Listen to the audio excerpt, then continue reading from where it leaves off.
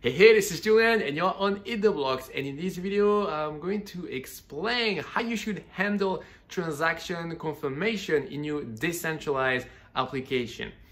So this topic is very important for security and very few developers really understand it. So make sure to follow this video. So here is a typical scenario.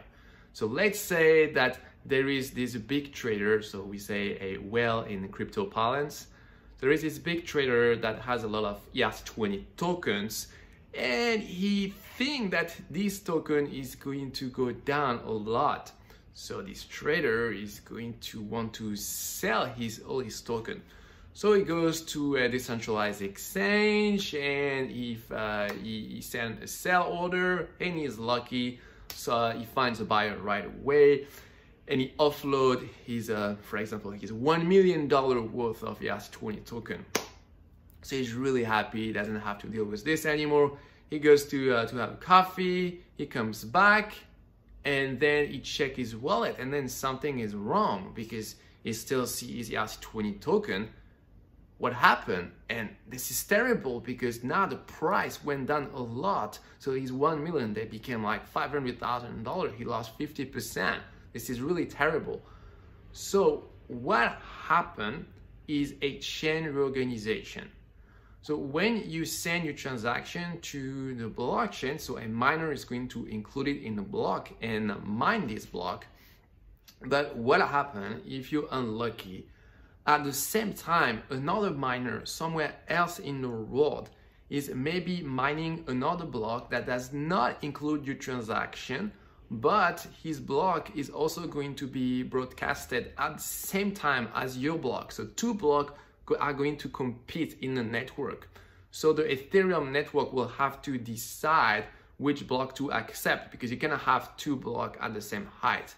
So it's not like people in the Ethereum network are going to meet and say, we have this problem, we need to decide which block we want to keep. It's not like that. It all happened automatically with the Ethereum protocol. One block is going to win over the other one. And so all the transactions that were mined in the block that got discarded, actually, it's as if they never happened.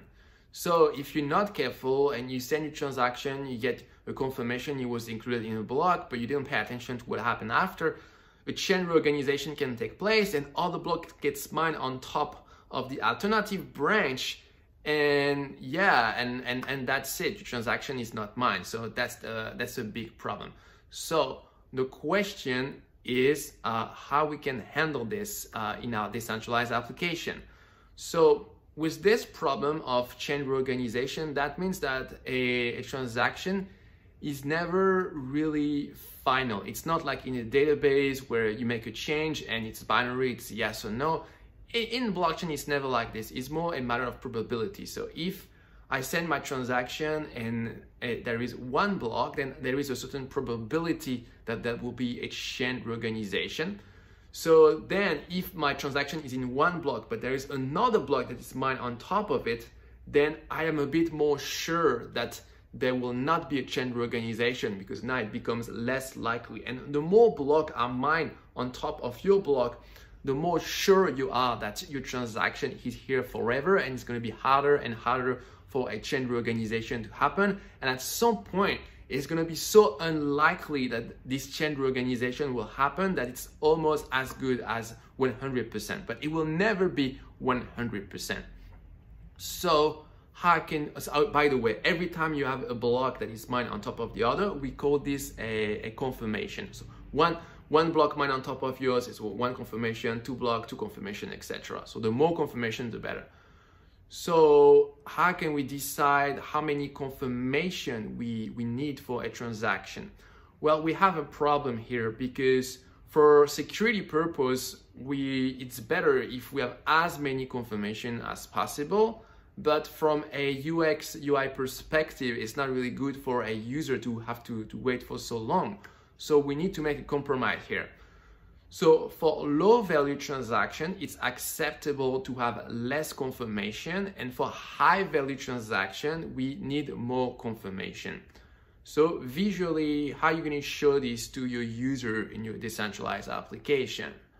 So one thing you can do is after a user click on a button to send a transaction, so you can show a pop-up with a confirmation that what just happened, and also you can display in a dynamic way the number of confirmation of this transaction. So you start with one confirmation, then as you receive new block, then it's going to be 2 confirmations, 3 confirmation, and for low value transaction, you can show it as up to 10 confirmation.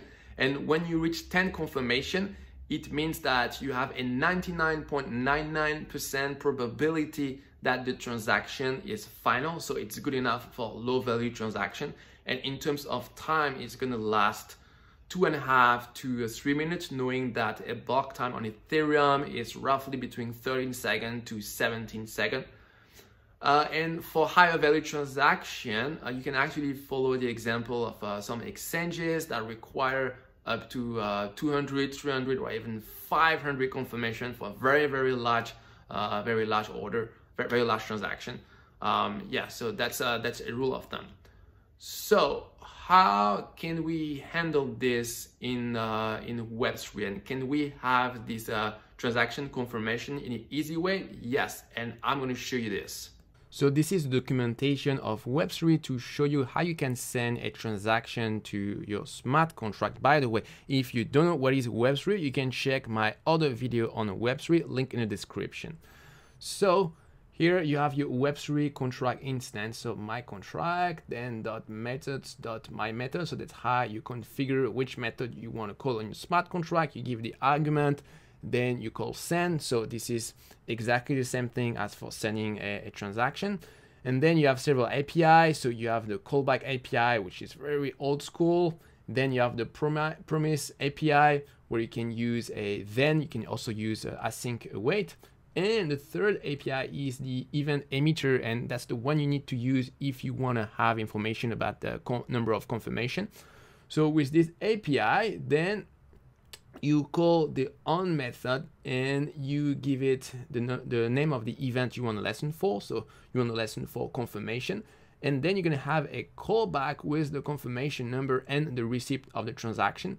So every time you're going to receive a new confirmation, you're going to receive here a new value for this confirmation number, and inside your callback, then you can display this information to the user by, for example, updating a pop-up with number of confirmation, as I mentioned before. And this is going to fire until the 24th confirmation. All right, so that's it for how to get transaction confirmation with Web3. If you want to know more about this topic, you can check out this article of Vitalik Buterin. And if you have any question about how you should handle this transaction confirmation in your Dapps, ask them in the comments down below. That's pretty much it for this video. Thanks for watching, and I'll see you for another video on blockchain and Ethereum. Bye-bye.